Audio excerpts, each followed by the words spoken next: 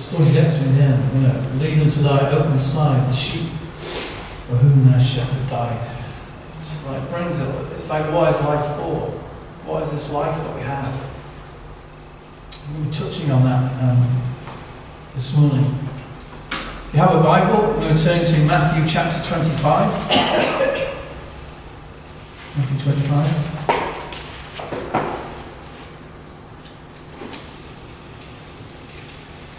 And starting at verse 14. We call this the parable of the talents. For the kingdom of heaven is as a man travelling into a far country, who called his own servants and delivered unto them his goods. And unto one he gave 5 talents, to another 2, and to another 1, to every man according to his several ability. And straightway took his journey.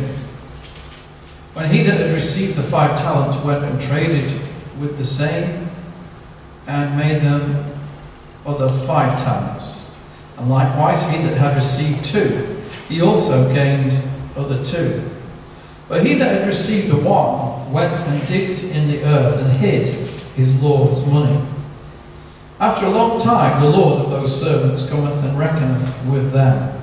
And so he that had received 5 talents came and brought other 5 talents, saying, Lord, thou deliverest unto me 5 talents. Behold, I have gained beside them 5 talents more. His Lord said unto him, Well done, thou good and faithful servant. Thou hast been faithful over a few things. I will make thee ruler over many things. Enter thou into the joy of thy Lord. He also that had received 2 talents came and said, Lord, thou deliverest unto me 2 talents. Behold, I have gained 2 other talents beside them. His Lord said unto him, Well done, thou good and faithful servant. Thou hast been faithful over a few things. I will make thee ruler over many things. Enter thou into the joy of thy Lord. Then he which had received the 1 talent came and said, Lord, I knew thee that thou art a hard man, reaping where thou hast not sown, and gathering where thou hast not strawed. And I was afraid, and went and hid thy talent in the earth. Lo, there thou hast that is thine. His Lord answered and said unto him, Thou wicked and slothful servant, thou knewest that I reap where I sow not, and gather where I have not strawed. Thou oughtest therefore to have put my money to the exchangers, and then at my coming I should have received mine own with usuries, his interest. Take therefore the talent from him, and give it unto him which hath 10 talents. For unto every one that hath shall be given, and he shall have abundance. But from him that hath not shall be taken away even that which he hath. And cast ye the unprofitable servant into outer darkness, where there shall be weeping and gnashing of teeth.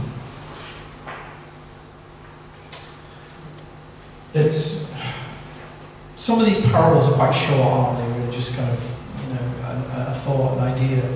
This is quite a long parable, but again, it's actually quite simple. And it's one that I've heard other people preach on, and I don't think they've quite got it right. So I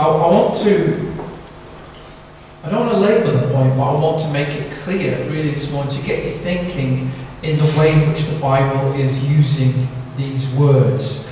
So it's called the parable of the talents. And a lot of time people sort of think talents, okay, so they think in terms of talent shows, like, Paul's really talented at playing the spoons or something like that. No, that's not what it's saying. It doesn't mean that kind of talent. The word talent, as it's used there in the New Testament, means a balance or a weight. So in those days, you would have silver or gold, a certain weight of it.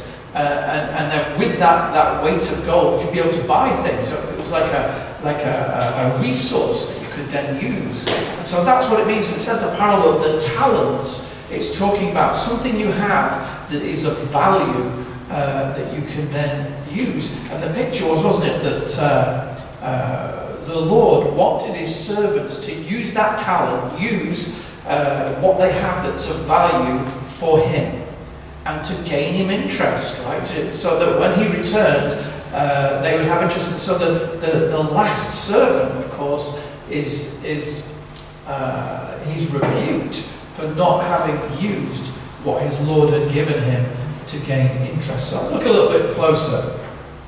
So we've got 3 servants. One has 5 talents. One has 2 talents, and the other has 1 talent. And when the Lord returns, we find that the first servant has gained 5 more, making 10 talents. The second has gained 2 more, making 4. And the one with the 1 talent has not gained anything. And he just sort of says, here you are. Yeah, it's like, I'm not going to church. Paul just does maths in the morning. So it's like, here you are, here's the talent that you gave me. I'm giving it back to you, Lord. And in one side, it sounds good, doesn't it? It sounds like, well, look, here, I kept it.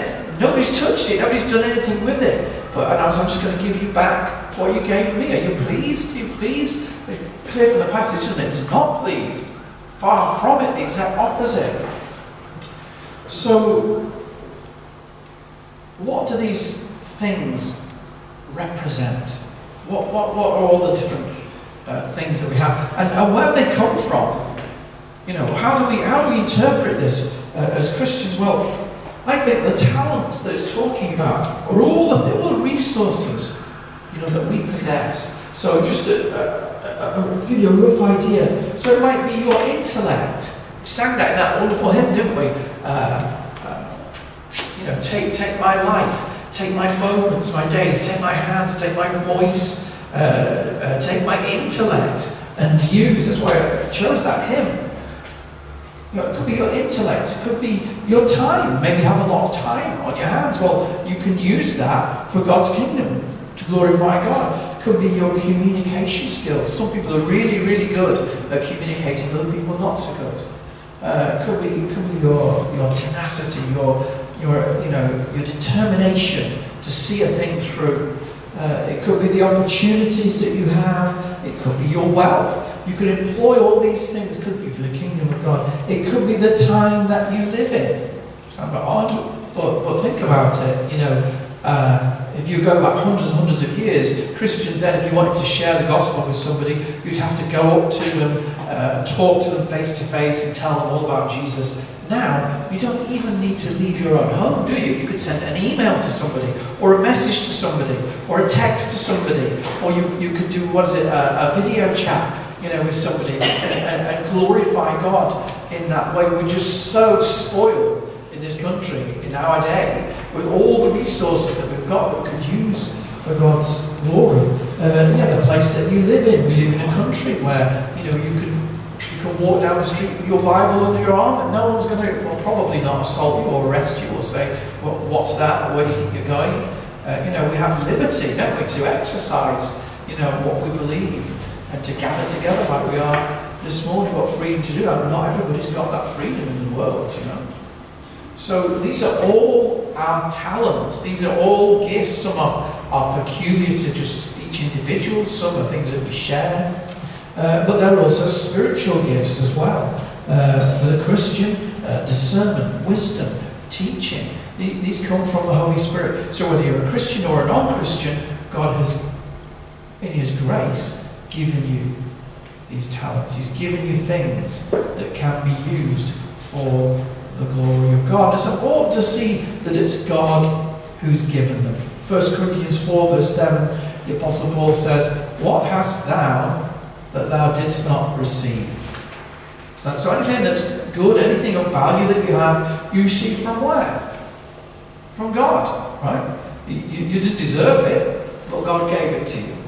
Again, James chapter 1 verse 17, the Apostle James says, "Every good gift, every perfect gift is from above and cometh down from the Father of lights." In other words, it comes from God.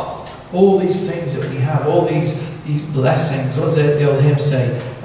Count your blessings, name them one by one, and you will be surprised what the Lord has done. I mean, a great thing to do, particularly if you're going through a hard time. Think about all those little blessings, everything that God did for you.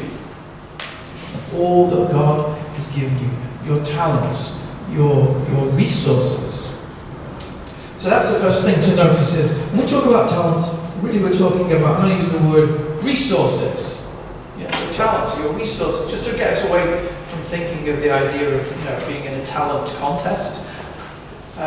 No, it's all the opportunities, the time, what God has given me, my intellect, my ability to empathise with others and so on. And we all have varying gifts, aren't we? Some are very good at those things. Some have lots of time, some have hardly any time at all. Some have lots of money, some have hardly any money. But we can still use them for the glory of God. We have resources that God has given us, just like the Lord in the parable gave those talents to his servants. And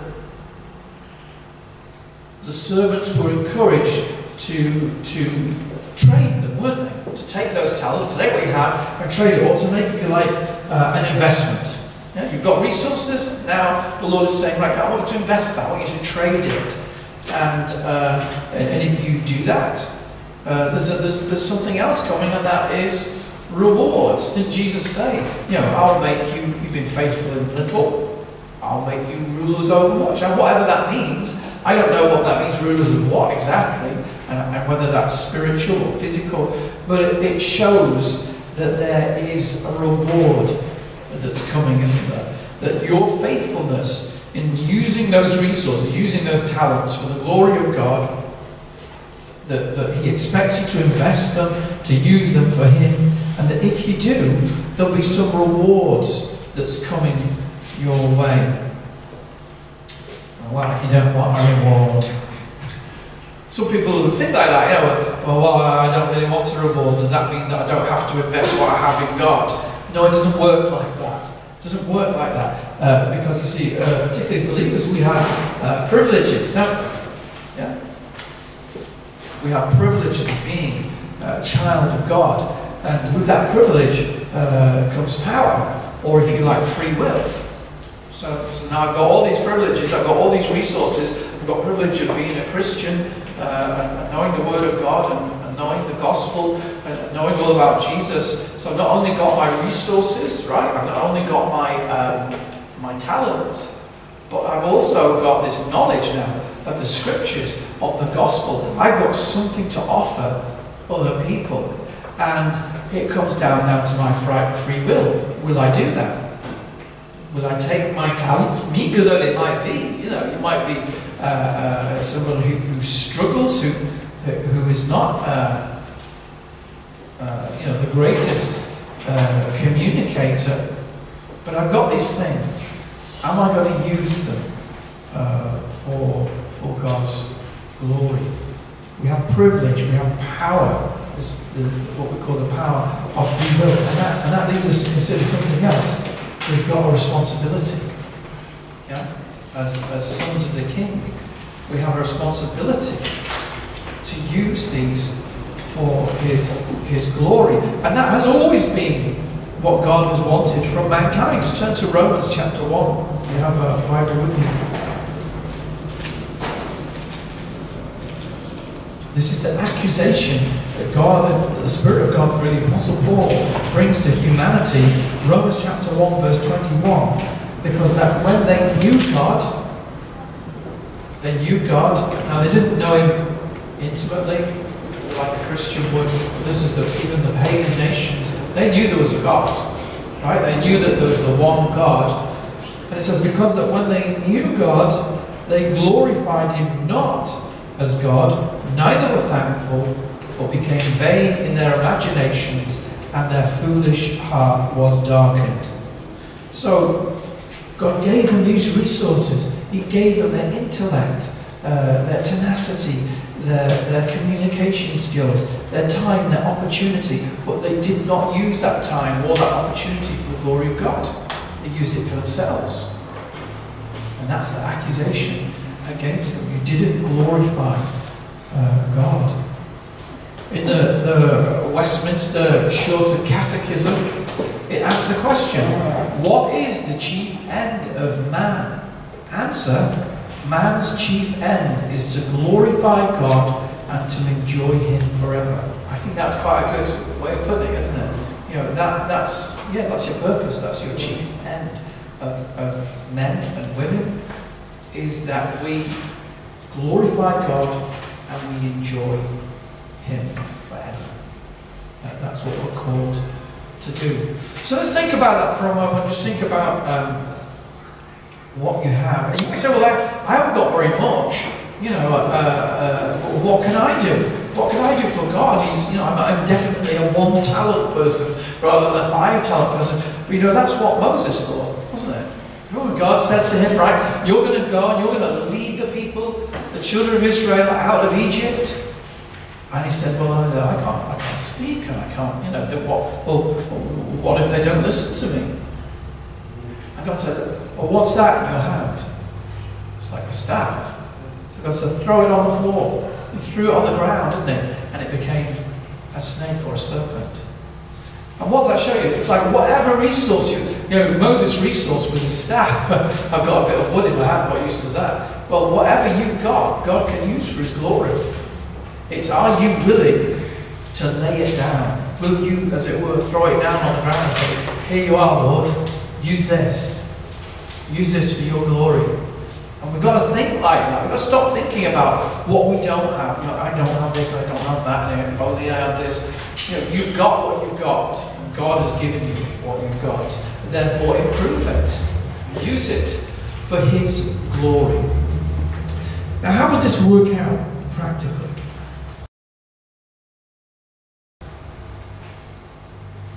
Let me give you a little illustration. Let's say, for example, every week you meet up with a friend. We'll call her Janet. Okay, so every week you meet up with Janet, and you go for a coffee with her, and you spend the afternoon having a chat together. And you think, yeah, well, what can I do with that? But straight away I can see that you've got some talents there. You've got time. Not everybody's got time to take a whole afternoon out of their week, every week, and spend it with another human being. Well, you've got that. That's one of the talents that God's given you. You've got time. Presumably, you've got money. Unless Janet's footing the bill. You've got money, you can buy coffee, you buy cake. So you can use those things. Presumably, you're a good communicator. Because you tend to not want to spend a lot of time with somebody who isn't. So maybe if you've got empathy, maybe you can empathize with Janet. So you can see there's the makings there. If that's your talents, I mean, it could be like, yeah, but I'm busy all the rest of the time. That's the only time I've got. Or I haven't got much money. I can just about afford a coffee and a piece of cake. Right, okay. Well, let's, again, stop looking about what you've not got. What have you got? How can you use that for God's kingdom? So let's assume that Janet's a Christian. So when you get together with her, and you spend that afternoon together once a week, do you talk about the Lord? Are you encouraging her on her spiritual journey? Are you, the Bible says iron sharpens iron, that when a Christian is with another Christian, something spiritual happens. You encourage one another. You ever had that? Particularly if you've got a close Christian friend, and you're talking about the Lord, and talking about the Word of God, and maybe even confessing your faults one to another, like James says, and you come away from that meeting feeling elated, feeling like God has done something. You say, I just had time, with a friend. You should feel so much more positive about the Lord, and that's how you should use that time. That's how you should use that money and those skills, those talents you've got for the glory of God.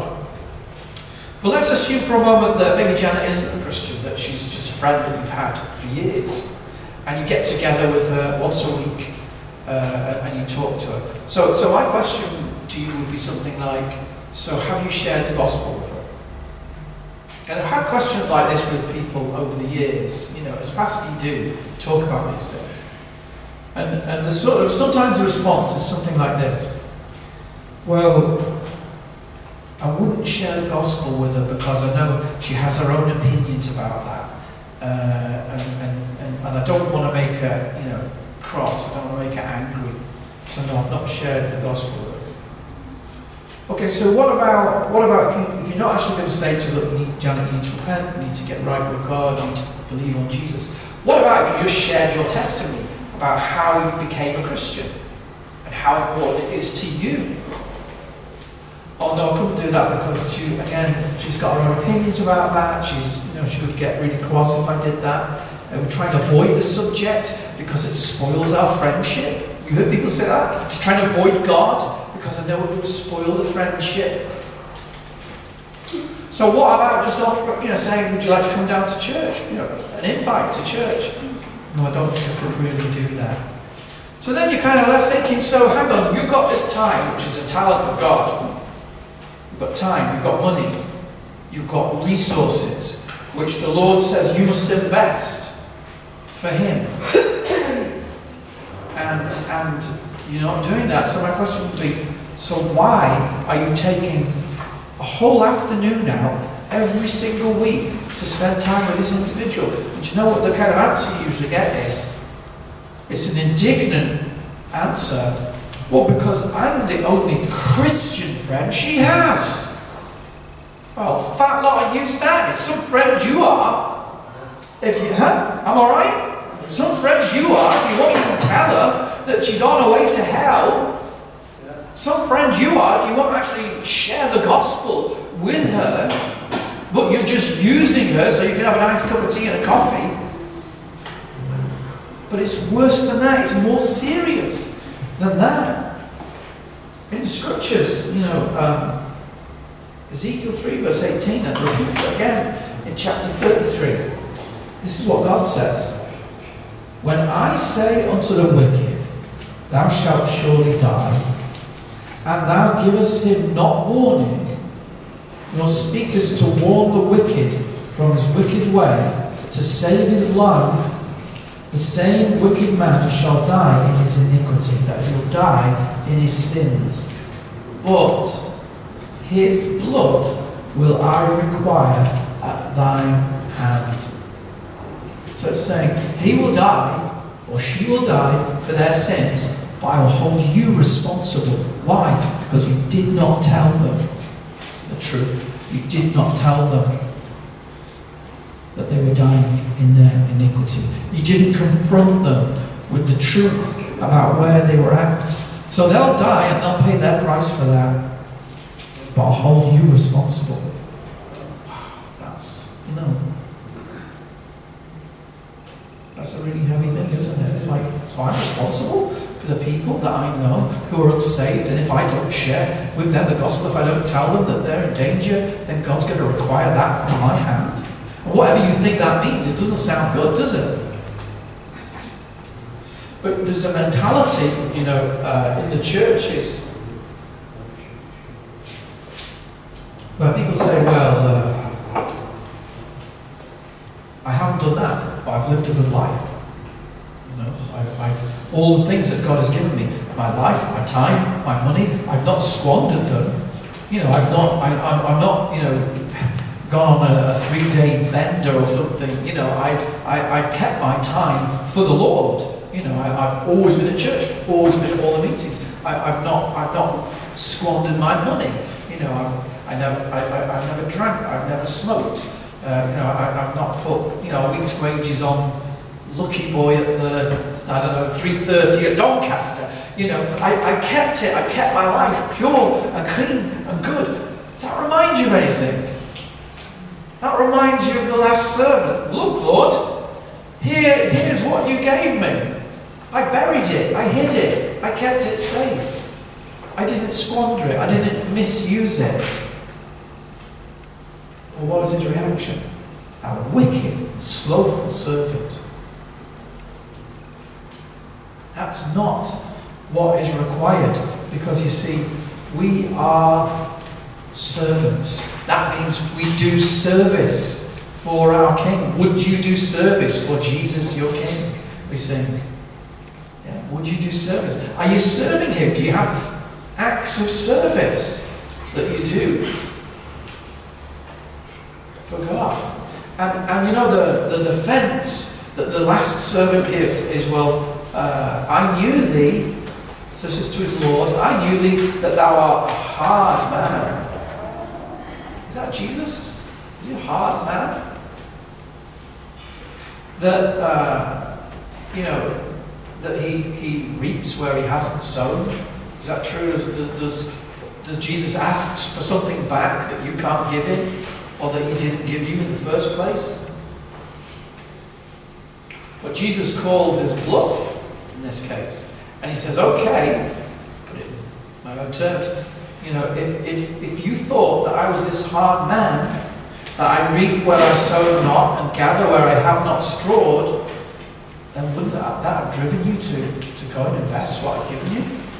If you thought I was that kind of man, or I was that harsh and that unreasonable, wouldn't you have been the first one?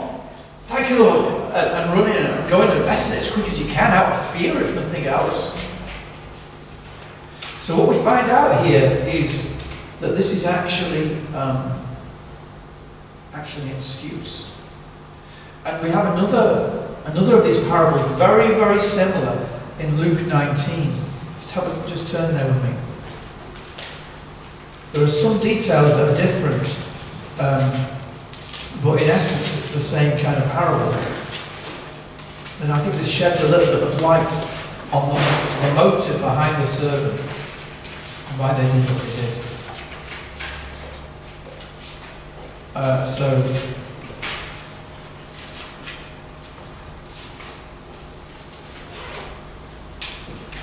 So in verse 12 it says, a certain nobleman went into a far country to receive for himself a kingdom and to return, and he called his servants and delivered them £10. So you see, it's like a similar thing. Here's some money, you know, I'm going away now, I'm going to return.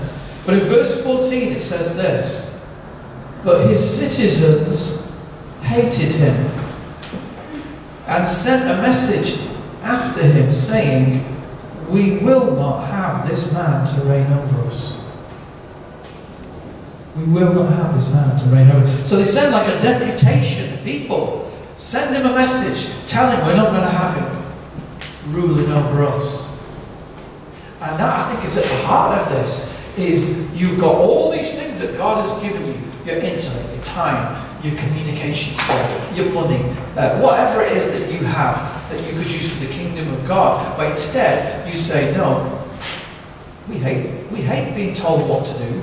We don't want to. We want to do what we want to do with our talent. We don't want to use it for his glory. We will not have this man to reign over us. And there are some Christians today who are saying, we will not have this Jesus to reign over me. They don't say it out loud. But, you know, if you've got all this stuff, if you've got this time, this money, this intellect, this technology at your fingertips, a knowledge of the scriptures, all the things that we have that God has blessed us with, and you won't use them to glorify God, aren't you saying, I'll not have him rule over me? Aren't you denying the lordship of Christ? Saying, I reject that. Yes, I'll have salvation. Thank you, God. But I reject the lordship of Christ. I'm not going to have him rule over me or tell me what to do. I might fake it up. I might pretend that I do. That he is my Lord and that I do his will. But the proof of the pudding is in the eating, isn't it? You know, show me an example of that then. When do you do that? When do you use the resources that God has given you to serve him? When do you do those works of service? You see, Christ keeps no servants to be idle. He employs servants to do a job, isn't it? He doesn't keep idle people. Here it is. I kept it for you. And what does he say? Cast ye that unprofitable servant into outer darkness, where there shall be weeping and gnashing of teeth. Correct me if I'm wrong. It sounds like hell, doesn't it? That's the only place I can think of that's like outer darkness, where there's weeping and gnashing of teeth. I mean, I'm just here, I'm just delivering a message to you. You know, I'm just telling you what it seems to me to be compatible with that doctrine in the Bible. So this is a really serious thing, that God has given us things, and if we're not using them for His glory, that He's going to come back and we're going to say, well, here you are, Jesus, here's my life, look, I kept it, I didn't squander my money, I didn't abuse my time, look, here's your talent you gave me. And He's going to say, He's not going to say, thank you, but He's going to say, thou wicked and slothful servant. Wicked and lazy servant. We might say, well, but doesn't the Bible teach that we're saved by grace through faith? That it's not about works? It doesn't say that, you know, just by believing on Jesus. That's it. Faith alone. That's the phrase. We did a whole series on it, didn't we? Sola fide. Sola gratia, fide, solus Christus. But yeah, sola fide is faith alone, and that's a Christian doctrine. Doesn't the book of Romans teach us that? Epistle to the Romans teach us that we're saved by faith alone. Yes, but also James teaches that faith without works is dead. Doesn't it? So does that sound like a contradiction? If Paul is teaching that, you know, it's faith alone, that's all that's necessary, and James is teaching it's that faith without works is dead, is that a contradiction? No. Because the Bible produces this wonderful, I'm going to call it a bridge, a wonderful bridge between the epistle to the Romans that Paul delivers and James's epistle, and this is the bridge. Galatians 5 verse 6. Faith which worketh by love. So this is a faith which works. It produces works, and it does them through love to God and love to humanity, love to our neighbour. It says that circumcision availeth nothing, or uncircumcision, but it's this faith which worketh by love. So say it's not about, you know, going through some outward ritual or outward requirement. It's a matter of the heart. It's like, has God changed your heart? Do you have that kind of faith that loves God and that loves your neighbour as yourself? You know, this is the kind of faith we're talking about. Martin Luther once said, and you probably heard this quote, he said, "We are saved by faith alone, but saving faith is never alone." That's a good quote. You know, so in other words, we're saved by faith in Jesus Christ. We're not saved by works, but once you have that genuine faith, it will produce something in your life. It will produce not just an attitude, not just a change of values, hungering and thirsting after righteousness, but your whole life will change. The time that you used to spend just on yourself, the money that you used to spend just on yourself, all the things that your flesh wanted, other people whom you used to meet up and just talk about, you know, trivial things. Now that changes because you've got a new heart. You've received a new heart from the Lord. The scripture says that God will take away your heart of stone and give you a heart of flesh, a soft heart, a heart that loves other people. And the evidence of that will be that your talents, the things that you have, will now be employed in the kingdom of God. They will now be put to work in the kingdom of God.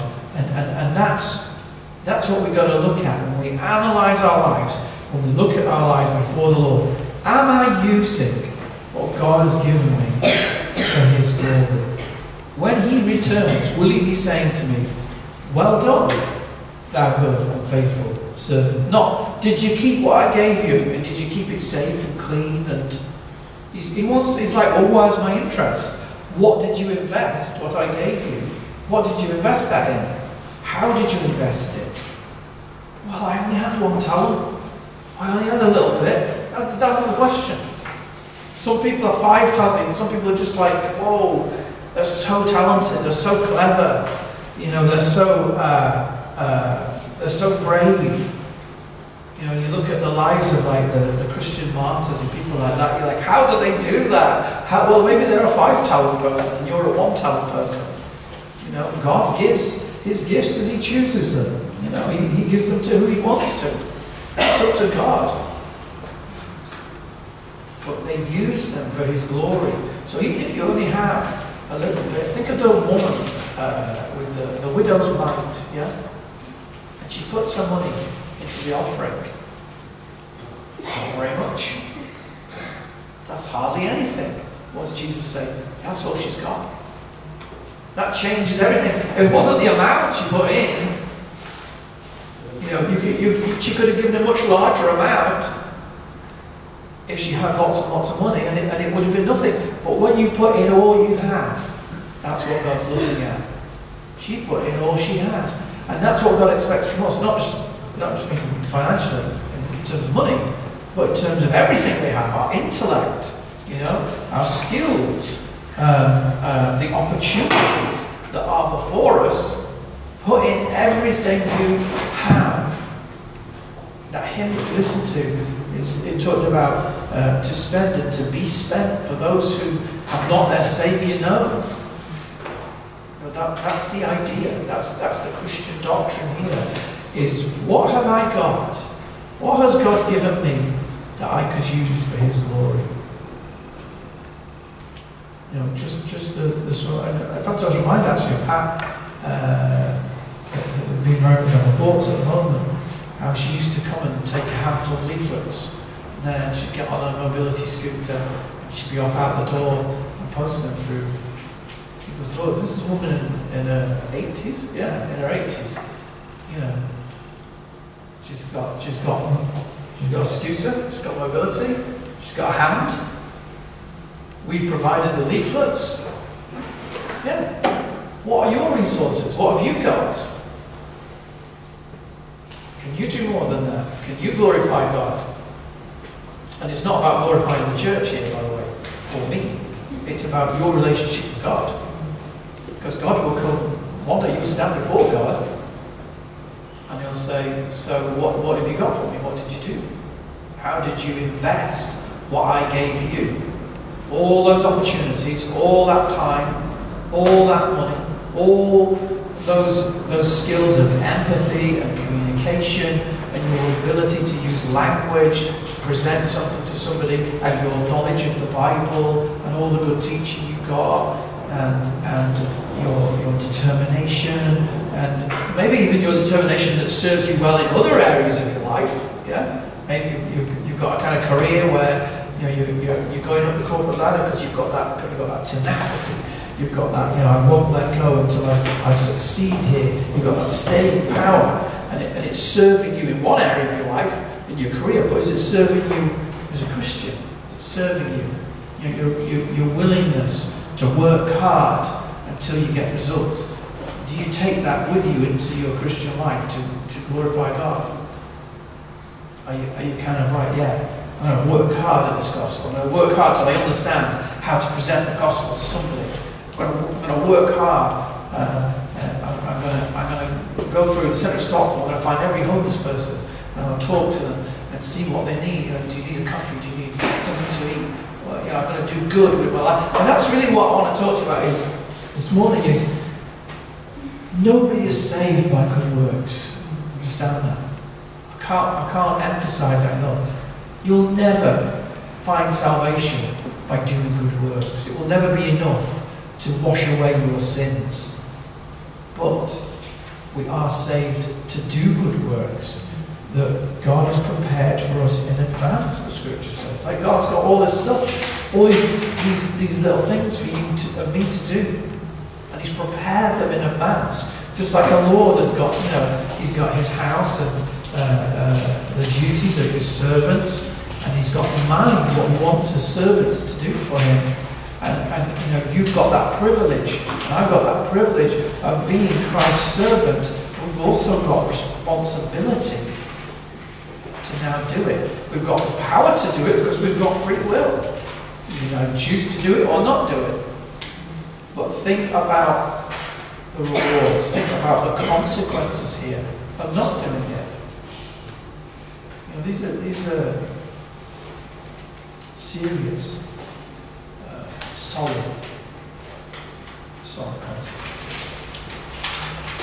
Saved by faith alone, but saved in faith is never alone. Let's glorify God in our lives. Let's use what we've got, however small, to glorify God.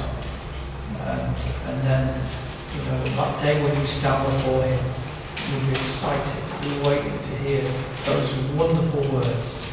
Well done.